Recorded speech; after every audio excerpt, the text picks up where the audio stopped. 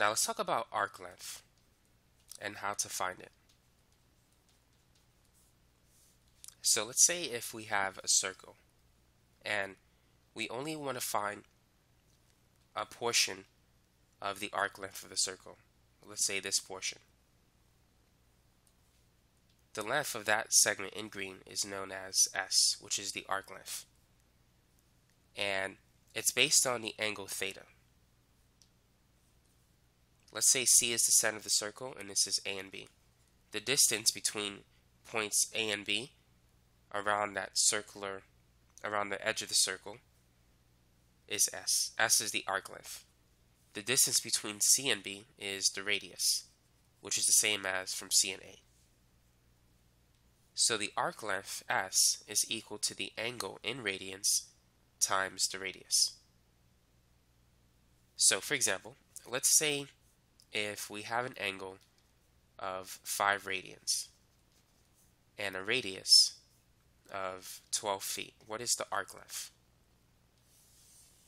So imagine a picture where R is 12 feet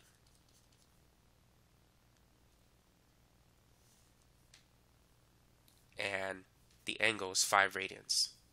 So this is about 5 radians. Keep in mind 6.28 radians is a full circle. 3.14 radians is half a circle. So 5 radians is more than half a circle. So we want to find the distance between these 2 points around this portion of the circle. That's what we're looking for. So S is equal to theta times R.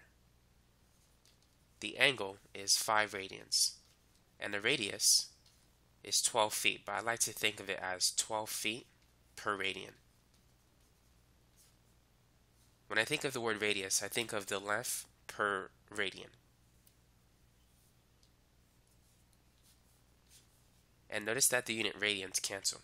So 5 times 12 is 60. So the arc length is 60 feet. That's how long it is. Let's try another example. So let's say if the radius is 8 centimeters and the angle theta is given to you in degrees. Let's say it's 150 degrees. What is the arc length? So if you want to draw a picture, this angle is about 150 degrees. So this is 8, that's 8. And we're looking for this distance here. And here's the angle. So go ahead and calculate S. Now what we need to do is convert theta from degrees to radians. To do that, let's multiply it by pi divided by 180. So we can cancel a 0, and so we have 15 over 18. 15 is 5 times 3. 18 is 6 times 3, so this equates to 5 pi divided by 6. Now to find the arc length, it's theta times r. So it's the angle in radians, 5 pi over 6, times the radius of 8 centimeters per radian. So this is going to be 40 pi divided by 6, which we can reduce it to 20 pi over 3. So this is the answer. That's the arc length. Now if you want to get the decimal value of it, this is going to be about 20.944 centimeters. Now if you don't want to use this equation, there's another equation that you could use if you want to keep your angle in degrees. So the arc length is equal to the angle in degrees divided by 360 times 2 pi r, where 2 pi r is the circumference of the circle. So if you think about it, let's say if we have a circle, the circumference is 2 pi r. A full circle has an angle 360. So if you plug in 360 degrees, it will be 360 over 360, which is 1 times 2 pi r, and the arc length will simply be 2 pi r. Now let's say if you have a fraction of a circle, like half a circle. The angle is 180 degrees. So it's going to be 180 over 360 times 2 pi r. So it's basically 1/2 of the entire circle. So the circumference of a semicircle is pi r. So as you can see, you can think of the arc length as being the circumference times a fraction of a circle. And that's what theta over 360 is. It's a fraction of the circle. So if the angle is 90, that means what we have is 1/4 of a circle. So this is an angle of 90 degrees. As you can see, the arc length is going to be 1/4 of the circumference, or 1/4 of 2 pi r. But now let's go ahead and finish this problem.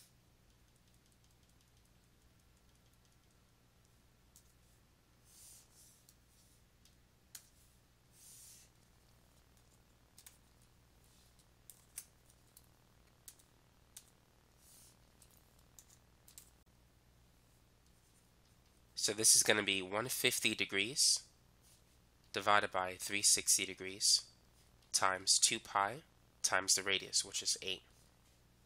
So we can cancel a 0. I would start with that. Now 15, I'm going to write it as 5 times 3. 36 is 3 times 12, but 12, I'm going to break that into 4 times 3. And 8, I want to write that as 4 times 2, just to do some canceling. So I can cancel a 3, and I can cancel a 4, and that's about it. So now let's multiply. So 5 times 2 is 10, times 2 is 20. So I have 20 pi, and on the bottom, a 3 in it. Now, pi is about 3.14159. If I multiply that by 20 and divide it by 3, I'm going to get the same answer, 20.944. And that's the arc length in centimeters. So there's two equations you need for arc length. S equals theta r. And only use that if theta is in radians.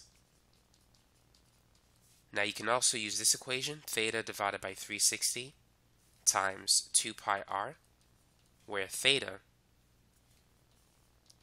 is in degrees. So those are the two formulas that will help you to calculate the arc length of a circle. Now for those of you who want access to my complete online trigonometry course, here's where you can find it. Go to udemy.com, and then in the search box you could just search for trigonometry.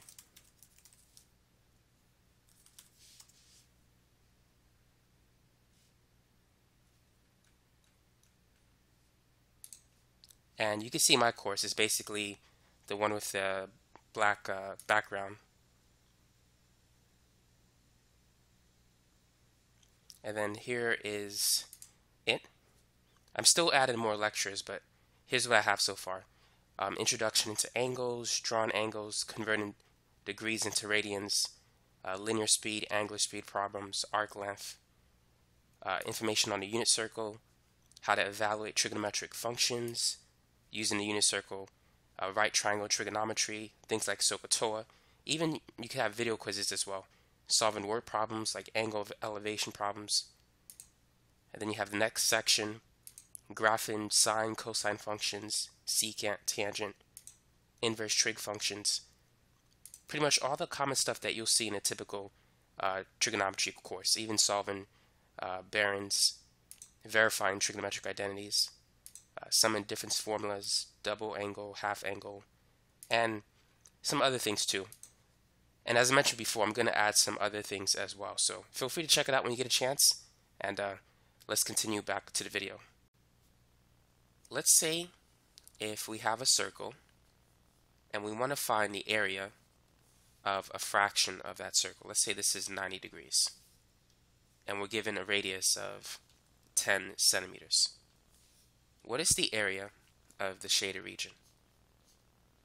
How can we find the area of that sector of the circle? Well, you need to use this equation, 1/2 theta r squared. But this equation only works if theta is in radians. Now, if you multiply that equation by 2 pi divided by 360, this will convert the angle from radians to degrees. So notice that the 2's will cancel. And so the area is going to be theta over 360 times pi r squared. So now theta is the angle in degrees. And if you think about it, pi r squared is the area of the entire circle. And theta over 360 is the fractional part, which represents the area of the sector relative to the entire area of the circle. So in our example, the angle is 90. And the radius is 10.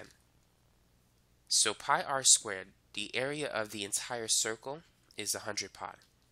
90 out of 360 is basically 1/4.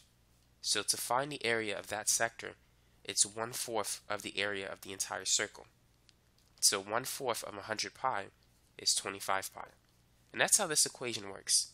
It's simply the fractional part of the entire circle. So theta over 360 is just the fraction of the circle that represents that small sector times the area of the entire circle. So make sure you're aware of these two equations. 1/2 theta r squared, that's for the angle if it's in radians, and theta divided by 360 times pi r squared if you have the angle in degrees. Now, if you recall, going back to arc length, we said that the arc length is equal to theta times r, where theta is in radians. Now, to get the other equation, you can multiply it by 2 pi divided by 360. And if you rearrange a few things, this is equal to theta over 360 times 2 pi r. So notice how this equation is similar to this one. The area of a sector of a circle is theta over 360, that's the fractional part, times the area of the entire circle, pi r squared. The arc length is the fractional part of the circle, which is theta over 360, times the circumference, 2 pi r. And you can get it by multiplying the original equation by 2 pi over 360. The same way in which we got this equation from this one, where a was equal to 1/2 theta r squared, where theta was in radians. All we need to do is multiply it by 2 pi over 360, and we can get this equation. So I wanted to highlight the similarities between these two processes. Now, let's say if we have a circle, and we want to find the area of this sector. Let's say the angle is 60 degrees, and the radius is 5 feet. Go ahead and find the area of the shaded region. So because the angle is in degrees, let's use this equation, theta divided by 360 times pi r squared. So it's 60 over 360 times pi. I put equals for some reason, but that should be a multiplication symbol. So times pi times 5 squared. So we can cancel a 0. 6 divided by 36 reduces to 1 over 6. And 5 squared is 25. So the answer is 25 pi divided by 6. And if you want a decimal value for that, multiply 25 over 6 by 3.14159. And you should get about 13.1 square feet, because we're dealing with area. Area has the units, square units, in this case square feet. Let's try another example. So let's say the angle is 2 radians. And the radius is 8 centimeters. That's the distance between these 2 points. Calculate the area of the shaded region. Find the area of that sector. So in this case, we want to use this equation. Area is equal to 1/2 theta r squared, because the angle is in radians. So the angle is 2 radians, and r is 8 centimeters. So 1/2 times 2 is 1, and 8 squared is 64. So the area is 64 square centimeters.